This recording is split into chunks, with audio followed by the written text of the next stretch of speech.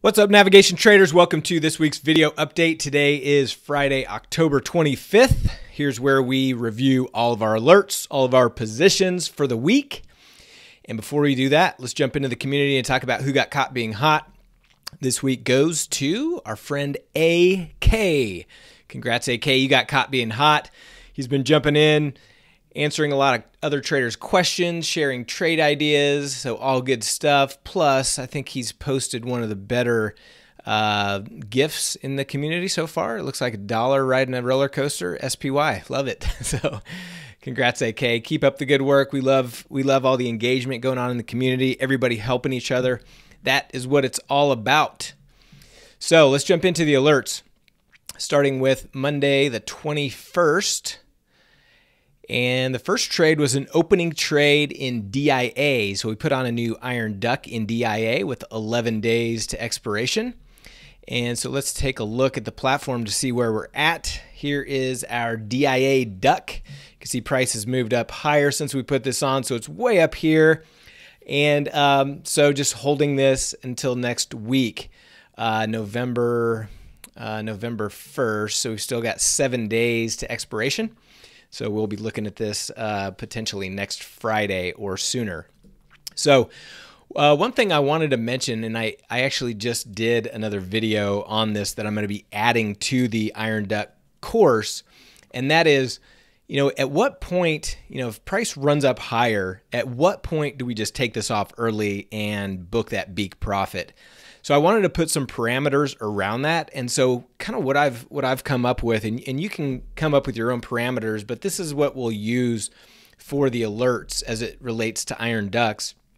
And that is what I like to do. If you move your price slice from the break-even point, if you move it up right here to the edge of the beak, and then look at the probabilities from that standpoint, what I want to see is that there's less than a 10% chance that price is going to go below that beak area. So in other words, we can get more profit than the beak. If there's less than a 10% chance, then we're most likely just going to close it out and book that beak profit. Now you can see we're at over 25% chance of still being able to get back to that max profit zone. So on DIA, we're going to give this some more time for sure. But I just want to kind of put that out there, and you'll see that in the Iron Duck course. We'll be talking about more specifics about that. So look for that. That video is being edited and will be put into the course here in the next week or so. The other pieces that we have on in DIA, we've got a couple of short call vertical spreads. One is way in the money, so we'll be looking to roll that next week, or potentially, yeah, we'll probably roll it. We're kind of using these for our short delta exposure.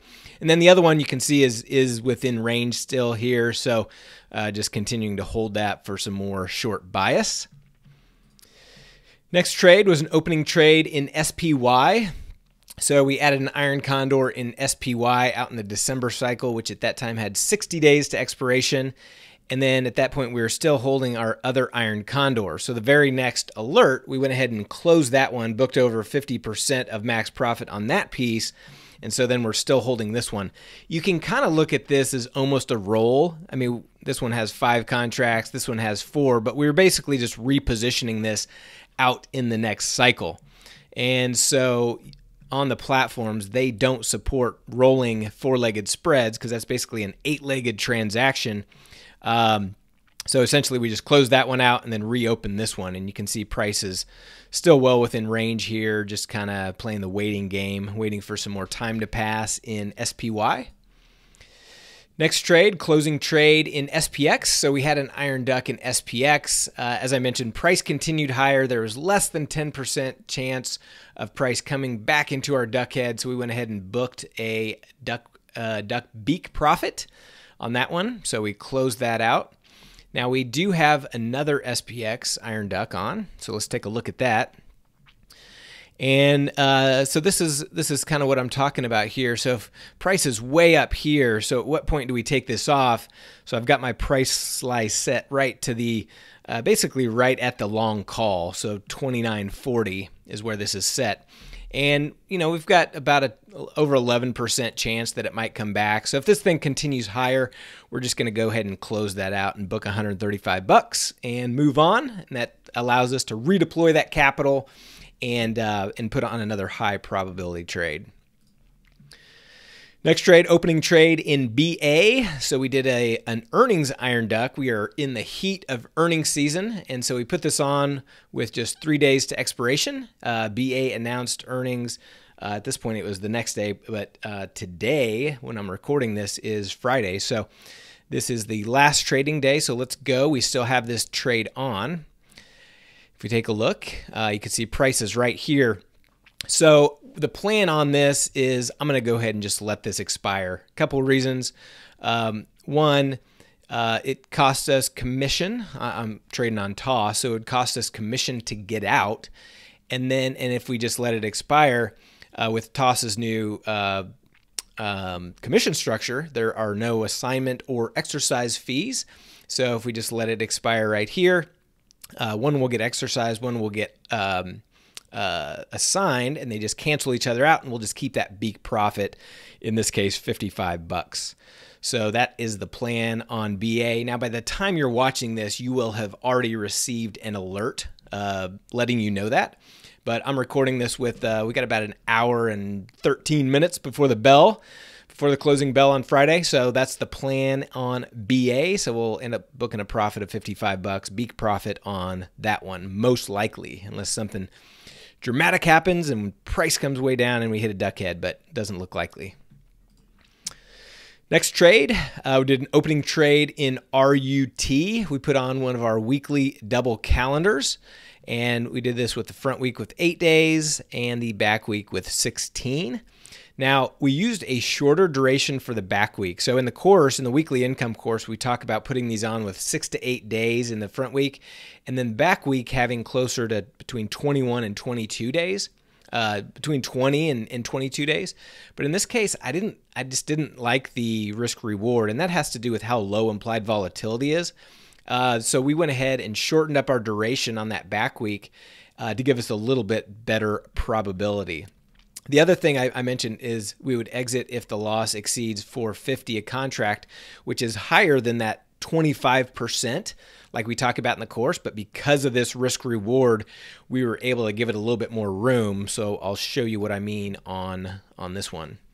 So here it is. Now prices moved up out of center since we put this on, with prices moving higher. And when we put this on, we had a max profit of closer to 900. Now with implied volatility shrinking, I mean, just completely contracting today. You can see our break evens. They started out right here where the price slices are, but they've moved all the way in here, and our max profit has decreased as well. So, you know, we've got about about 1,100 bucks as far as our buying power to put this on. So, you know, if we get down about 450 bucks, which would be somewhere out here if it continues to the upside, or down here if it reverses. And of course, if it reverses, implied volatility is going to expand, and these break evens are going to expand again. So we'll see what happens. But we want to risk only about 400 to 450 bucks on this trade. Next trade, closing trade. So we had a short strangle in oil /CL, booked over 50% of max profit on that one. Great trade in CL. Earlier today, we actually put another one on, and so I'll get to that here in just a second. Next trade, we did another earnings iron duck, and this one in Tesla. We did this just with 2 days to expiration, and this one just blew up to the upside. So let's take a look at a chart of Tesla. And that's the beauty of having this no upside risk, because this thing jumped about 20% right after they announced earnings. Well, no risk to the upside, so we just went ahead and booked that beak profit, and we were out. Now, the one thing I wanted to mention is I was actually looking at putting on a post-earnings short put vertical, just like we teach in the course. If a stock opens well above its expected move, then a lot of times it'll continue higher. Now, I didn't put one on because this opened up so much above the expected move. You know, I typically like to be in that, you know, 1 standard deviation up to 2, but this opened up so much higher that I just went ahead and passed on even doing that. However, if anyone did take that, you got rewarded today because it just continued to push higher. I mean, Tesla's on fire just in these last 2 days. You know, before the earnings announcement, it was trading at 253. Now it's at 327. Just a crazy move higher. So hopefully, some of you guys caught some of that. Next trade was the closing trade in Tesla. So we went ahead and booked that beak profit that I mentioned. And so we are out of Tesla. And then the next trade, Amazon. Woo! This created some anxiety in the community. People were getting a little nervous. So I want to talk about that. So we did another earnings duck in Amazon, and with this one just with 1 day to expiration. And so let's take a look at our Amazon trade. Well, first of all, let's look at the chart. And this is the daily. So it right after earnings, you know, it opened down here and it's rallied all day ever since then. But that doesn't tell the real story. Let's take a look at a intraday chart. Let's look at a 5-minute chart. So this is overnight. So right after the market closed, they announced earnings, and this thing dropped like a rock. It was down over 2 times the expected move. And so if you can imagine, you know, people were in the community were freaking out because price was way down here. I mean, we were going to take pretty significant loss if price stayed there. And it's so interesting to see people's emotions. You know, a couple of people saying, oh, I'm never trading this strategy again. And, you know, blah, blah, blah. Anyway, a bunch of stuff. It's kind of funny, but the bottom line is this. I know I harp on this all the time, but it all comes down to position size. If your position size is small enough that even taking a max loss on this, I mean, we're talking $1,600, so it's not like that's a tiny bit of money. But if you're putting this on and you're not willing to take, you know, a loss of, you know, our max profit $615, so theoretically we would want to exit if it got down $615. If you're not okay with taking that, then you shouldn't be taking the trade at all. You know, everybody thinks about the upside and, oh, price is not going to move down that much. You know, Amazon's a great company, blah, blah, blah. But the reality is, if you're not willing to take the max loss on this trade, you shouldn't be trading it, meaning it's probably too big of a trade for your account. Now, we only did 1 contract, and so you're saying, well, I can't really get any smaller, you know, and that's true. But if that's the case, don't even take the trade. I mean, you've got to prepare for the worst situation. Now, what happened?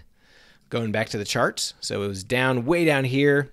And then around the conference call or a little after, it rallied back up a little bit. Still looked like we were going to potentially take a decent loss. Overnight, it started to grind higher and then into the open, and then it just took off to the upside. So I know a lot of people, well, several people in the community just closed it out as soon as the market opened, and they got out for basically a scratch trade. I know a lot of others held it a little bit longer and ended up getting out at 30, 50, 60, 70% of max profit, which is awesome. We ended up just holding it. I'm still holding it right now. Again, we're about a little over an hour before the close, and most likely now I'm going to get beak profit. So obviously those who took their profits early would benefit more. But I mean, this thing, I mean, what a crazy move. It moved from all the way down here all the way up into our beak. You know, it opened and price was right dead center in our duck head. And so I'm just kind of holding it, and it started just grinding higher, and then popped up into the beak area. So, you know, good for you guys who managed early, but really, I mean, the mechanics over time say that you're better off just holding this closer to expiration. Now, there's always going to be one-off situations where you end up taking a loss when you would have had a profit, and there's a situation like this where I'm going to end up taking less of a profit than if I would have taken it off early. But I'm going to stick to the mechanics because I know the mechanics are going to benefit me greater over time, and I really think that as traders, you need to have those mechanics. You know, if you're just playing it on gut feel, oh, this one I'm going to get out early, but next time I'm going to be mechanical, or, you know, this time I'm going to, take it off for a scratch. Well, you missed out on a lot of profit, or in this case, a little bit of profit, by doing that. So I think you got to stay mechanical with these things. I know it's your money. I know it gets emotional. I know you're scared overnight, and so you're just happy to get out at break even, and I get that. But at the same time, you've got to stick with the mechanics, because the mechanics are what are going to make you the most profitable over time and taking that emotion out of the trade. So congrats on everybody for those who did make a profit on this trade. Like I said, I'm going to hold this all the way up until close to the close. Maybe we can get a little push lower back into that duck head. Probably not, but we'll see. There is a chance, about 28% chance, that it's going to get lower than the beak here. So we'll see what happens. You will have already received the alert because I'm recording this before the market closes, but that's just kind of what I'm looking at here. Next trade, opening trade in Baba. So Alibaba announces next week, and what we did here is we just put on a pre-earnings long straddle. Now, this is where we're buying a straddle. So if you're not familiar with this concept, the only time we really do this is leading up to earnings. And the reason is because typically implied volatility expands. And if we can just get a decent price move up until earnings, we can book a nice profit. We're never going to hold this through earnings because obviously we get the IV crush after the announcement. So we want to be out by 10/31 next week on this one. But let's go to Baba and take a look at where that's at. It's up about 1% today, but still, in this range here. So we need a significant move higher or a significant move lower. The good thing about this, the implied volatility leading up to earnings, is it typically mitigates some of that theta decay. So in this type of position, we do not like theta decaying. And so you can see if I put my marker right there, you've got minus 99 in theta. So we want this to happen fairly quickly. And the reason I like to put this on, let's go back to a daily chart in this situation, is look what implied volatility has been doing. I mean, it's just been contracting before the earnings announcement. So we're hoping that next week, before the announcement happens, we get a nice pop in implied volatility, and that price either moves, a decent chunk up or down. So that's the plan. If not, we're just going to close it out right before earnings and move on. Next trade, rolling adjusting trade in SMH. So we had a short strangle we have a short strangle in SMH. It got down to 21 days to expiration. So we went ahead and just rolled this out to December, rolled our puts up from 116 to 120, and then we just kept our call strikes the same. So there's very little value left in the puts, and with 21 days, we just rolled the whole spread out to the next cycle. So let's take a look at SMH. And man, this thing's been stronger the last few days. I thought we were going to get a little bit of a rollover, but nope. This market is unbelievably strong, just popped back up. So got close to our break even. So this is where price is right now, just kind of hanging out in the upper end of that range. And so we'll just continue to manage this as needed. I'd like to add to this, but implied volatility being as low as it is, I'm not going to add to this. We'll continue to manage this and adjust and roll. But unless we get a spike in implied volatility, we're not going to add to it at this point. And then lastly, we did an opening trade in CL. So we jumped back in the oil pool and sold a strangle there with 52 days to expiration. Implied volatility has been contracting, but it's still, IV percent still over that 50 level. Got in when it was about 53. So let's take a look at that. It's going to be pretty close to where we put it on. You can see dead centered. So just going to wait for some time to pass before we do anything in that trade. Let's go through some of our other positions, starting with, actually before I do that, I want to mention, going back to these earnings iron ducks and earnings trades, a lot of big earnings next week, including Apple, Alibaba, Beyond Meat, Facebook, Google, Shopify, all big liquid stocks that we can be placing these trades on. And so be on the lookout for some more earnings related alerts, and in the community, people will be posting trade ideas for earnings as well. So make sure you check that out. /6B. This is the British pound. So we've got this adjusted strangle on here. You can see since we've rolled this, we're up $900. We're still down a little bit on the trade, a couple $100. So if we could get a little bit more down movement, a little bit more theta decay, we'll be in good shape here. We've still got 42 days to expiration on this piece. So not looking to roll out in time, but just looking for some more time to pass. ES, we've got this long put vertical, and you can see with the strong market, price has moved out of range, so we'll look to potentially roll this one next week, extend duration. We're keeping this on for that short delta exposure. In gold, we've got an iron condor. Now this one could be taken off here. We're a little over about 50% of max profit. I haven't taken it off yet because just trying to collect a little bit more theta. The other thing is, if you look at the options, the January options have not come out yet. So I do want to add to this one. The implied volatility continues to stay high in gold. But you can see it goes from December to February with 95. So there's nowhere to really reposition this one yet. So we're just kind of holding on, letting for some more time to pass. Nothing wrong with booking a little bit more profits potentially. So that's the plan in gold. In natty gas, we've got these two different pieces of our short strangle. They've got 31 days to expiration. So really just holding these, waiting for some more time to pass. Could use a little bit more up movement to get back into center, but in good shape there.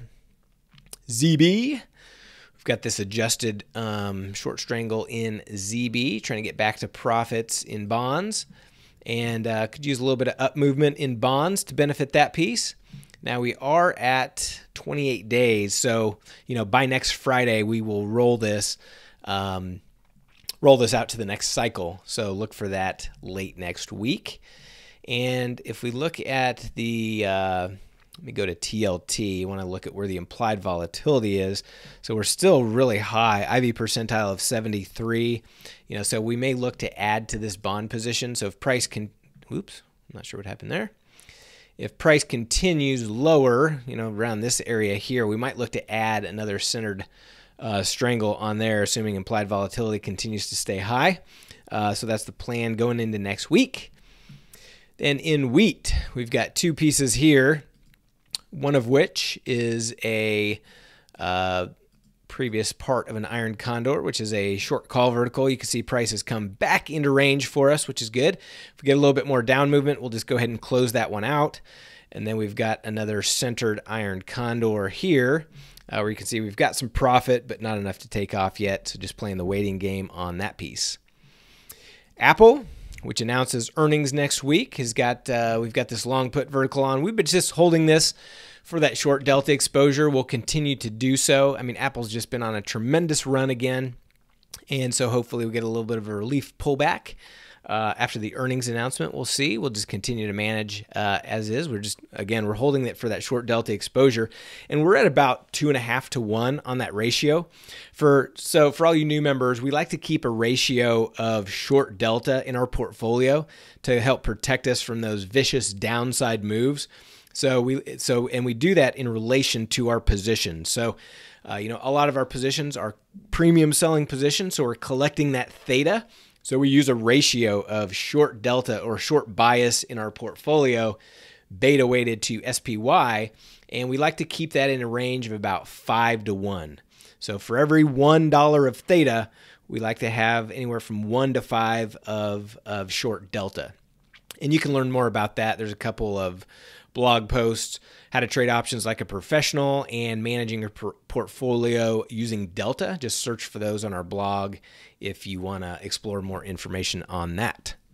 I mentioned Amazon. Amazon needs to come down for me. I need a deck hit on Amazon. BA, I mentioned that one. BABA, I mentioned. DE, so we've got this long put vertical, short call vertical in DE. You can see price is right here, basically where it was when we rolled it. So just waiting for some more downside to benefit that. I mentioned DIA, IWM, kind of a similar thing. We've got a long put vertical that we've been holding for short delta exposure, or that we put on for short delta. It's moved out of our range with this strong up move. So we'll see if we can get a little bit of a cyclicality, a little bit of a reversal into next week to help that one. IYR, this one's kind of in a similar position as gold, where we've got a good profit, but just holding on to this a little bit longer, get a little bit more. I was hoping that we'd get a little bit of a pop in implied volatility starting to here. Now, if we reposition this in the next cycle, I don't necessarily need IV percentile to be up to 50, but I'm hoping to just get a little bit more, at least above 20 to help receive a little bit more premium in those options. So that's the plan in IYR, to potentially lock in the profits in this one and extend it by re-entering